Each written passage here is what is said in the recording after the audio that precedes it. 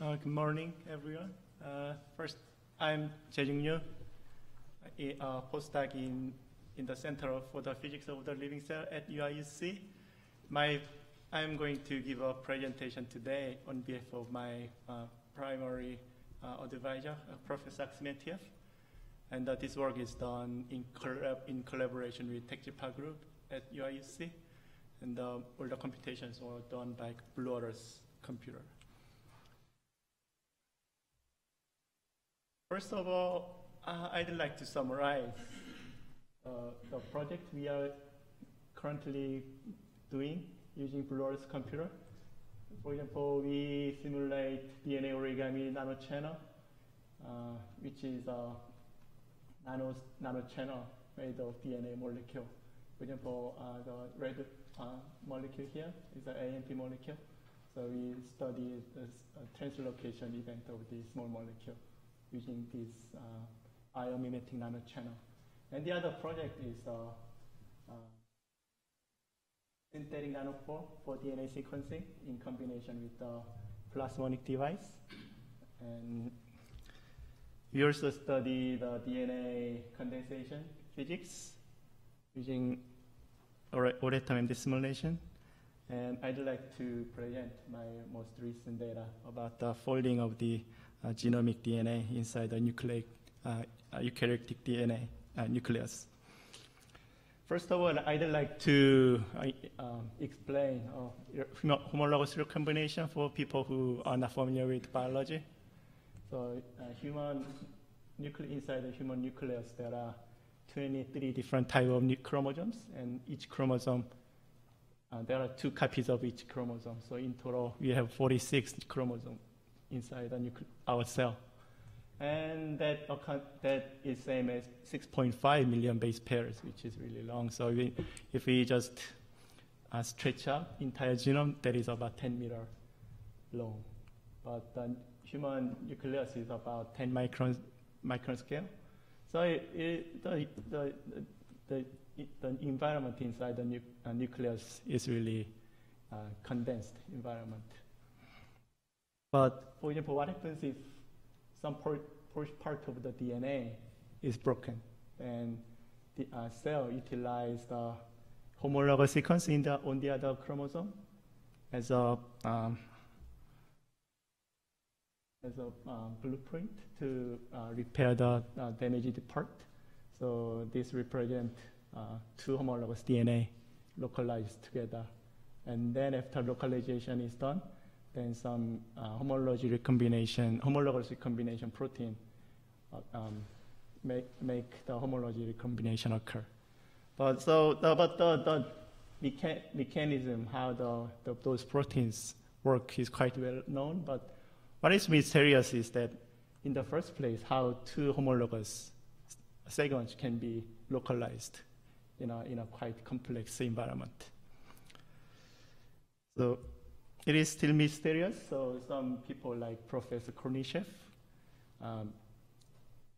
proposed some theory about that there is something called DNA telepathy, which means DNA can sense each other's sequence, so that homologous sequence can be localized without help any specific protein.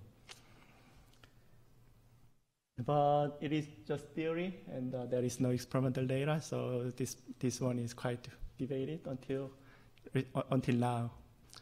So we wanted to study if it is possible thing using Urbana-Champaign simulation. So my simulation setup was quite simple. There are one pair of double-stranded DNA molecule, which is parallel each other. And then what is important here is that I used polyamine. Polyamine is important, and because in the cell, inside the living cell, there are polyamine molecules are abundant. And for example, in case of yeast, polyamine molecule like spermine, I specifically used spermine polyamine in my simulation. But in general, spermine concentration is about close to 1 molar in case of yeast molecule. east. So as you might know, DNA molecules are highly negatively charged. So without polyamine, they repel each other due to electrostatic repulsion. But if we have a polyamine, which is polycation, in case for this one, this polyamine has +4 valence. So polyamine only in the presence of polycation, the polycation can induce attraction between DNA molecule. So we performed quite standard method to compute the interaction free energy between two DNA molecules. And for example, the result for 80-rich segment is shown here. So we see quite stable attraction between two DNA molecules, which attraction is induced by polyamine. And this one is not surprising, and this one is well known for more than 30 years.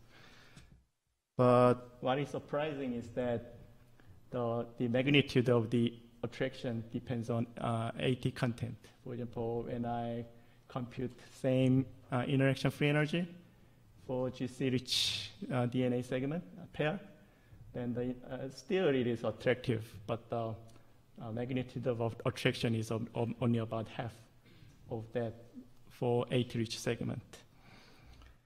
So why does it happen? It happens because polyamine distribution is different for as polyamine distribution around DNA depends on sequence. For example, this is the figure shows the polyamine distribution, representative polyamine distribution around DNA for GC-rich segment and the AT-rich segments. This is top view and the side view. And it is quite clear that only for GC-rich segment, we see many quite significant number of polyamine bound to the inside the DNA molecule, specifically major group of the DNA molecule. On the other hand, for AT-rich segment, we can hardly see any polyamine molecule bound to the major group. So most of the polyamine molecules are stay outside the DNA. So obviously, the polyamine molecule confined between two DNA molecules are much effectively higher. Concentration is higher for AT-rich segment compared to the GC-rich segment.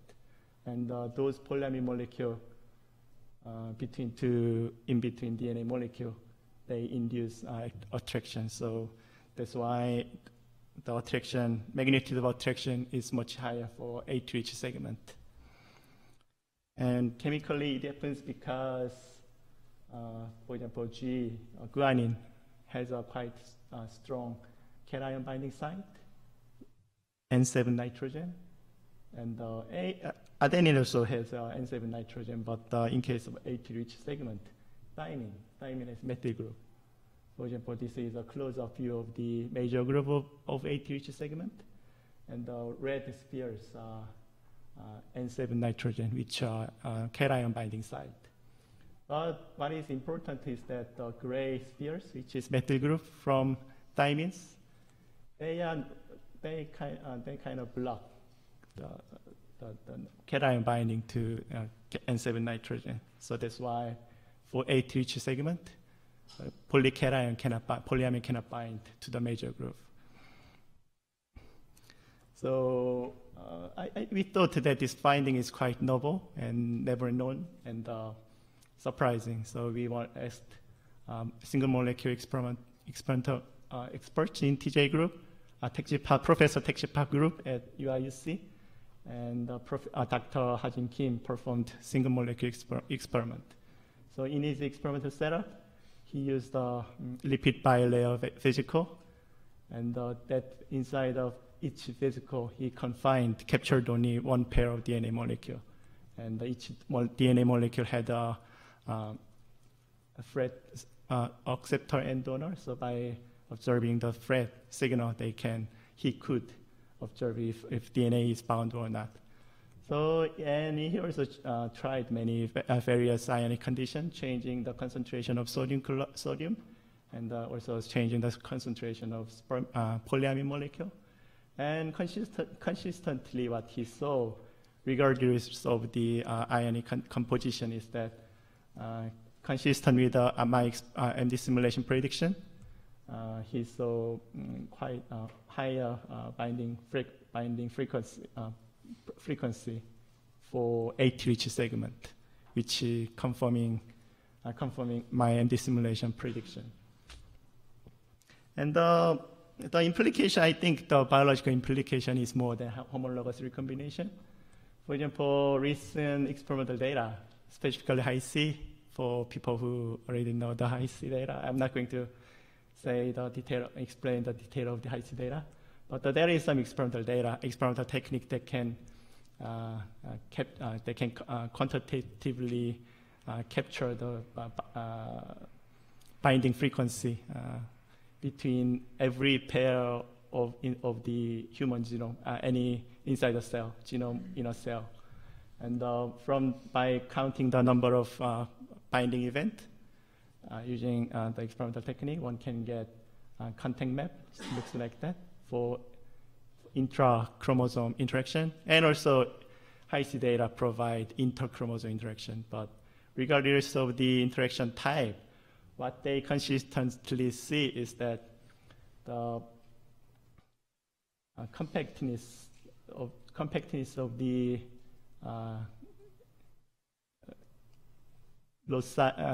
inter-loci interaction is highly correlated to GC content or AT content. For example, the higher GC content, the less compact binding affinity, which is totally consistent with our simulation and experimental data.